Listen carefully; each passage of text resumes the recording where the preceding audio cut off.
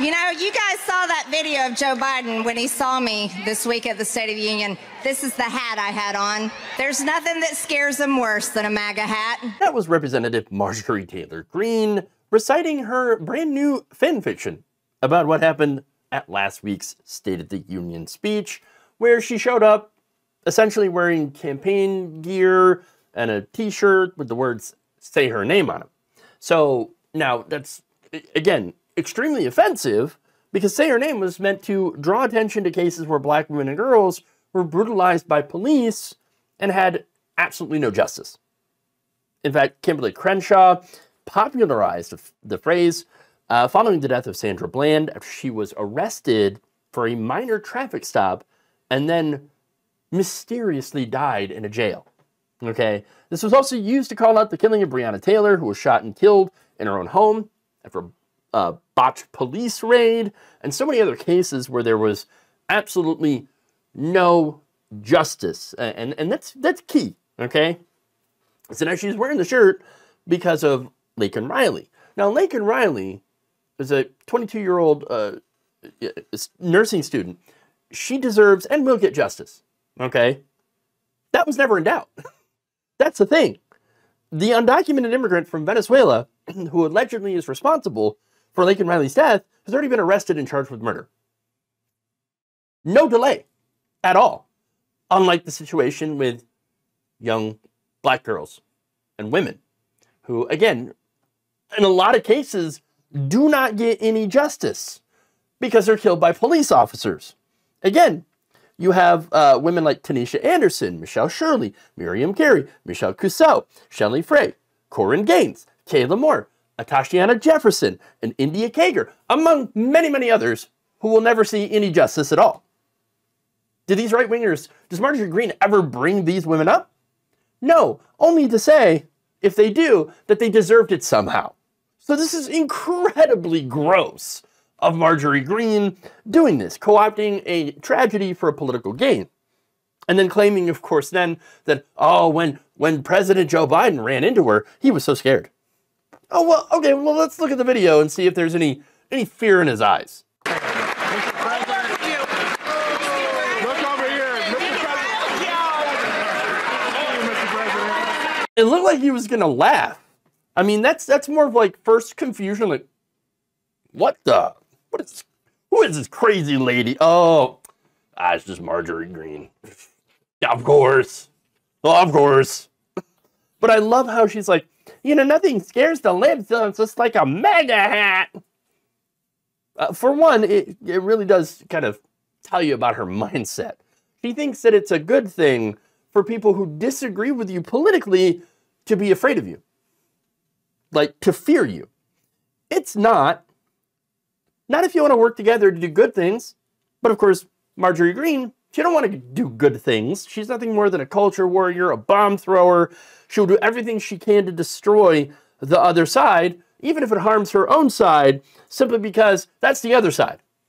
Do anything to own the libs. And that's what it is. It's all about owning the libs for her, okay? It's not about actual policy positions. You know, it's not about protecting lives. They don't care about real policy. They don't care about real solutions to real problems. In fact, the majority of their problems are either made up or wildly exaggerated. I'm not saying that, you know, no immigrant has ever done any crime in the United States. No, they have, but they do it at a way lower level than American citizens. I'm not saying that there aren't resource issues and allocation problems over at the border. Of course there is. And guess what? Congress could actually alleviate that by sending resources. Most importantly being immigration judges, all right? As well as, of course, money for food and supplies to handle these migrant crises and to relieve these border communities that are struggling with resources. Okay? So the thing, though, the reason that they focused on immigrant crime is simple. Racism, xenophobia, culture wars. They don't want immigration because they believe it's going to hurt their election chances. I mean, here's the thing, though. Undocumented immigrants cannot vote, right? That said, if perhaps we were to put them on a pathway to citizenship, then one day they might be able to. And they will. Now, Republicans could play on traditional values because there are a lot of immigrants that come from places that are more traditional, that you could appeal to that. A lot of, for example, migrants that come in from Mexico and as well as, the South America and those areas, Venezuela, Honduras. Look, there's a lot of Christians in those areas, a lot of Christian influence. And so they could appeal to that. They could appeal to traditional work ethics, but they don't. And the reason that they don't is because of, again, xenophobia, fear. They would rather play to white grievance politics than try to find a way to court people coming in here into this country in search of the American dream. Okay? In fact, most of the people coming over the border, or most of the people coming into this country and becoming undocumented, they don't even come from over the border. They're not coming from Mexico or South America.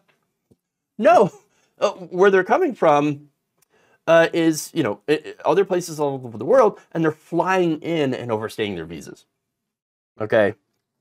And now that said, I'm going to get to some social media here that weighed in. One person says of Biden, he was laughing in her face because she looked like a freak. True. Another said, it wasn't the hat. Another said, kind of like the white hood. Another said, love the red hats, easy to spot traitors. And then, nothing scares MAGA more than the truth. And finally, I interact with hundreds of folks a day, and only one 80-plus old white man do I see wearing a MAGA cult hat in North Florida, no less.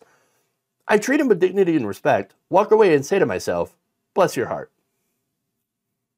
Doesn't sound like a lot of fear there, okay? Because there isn't.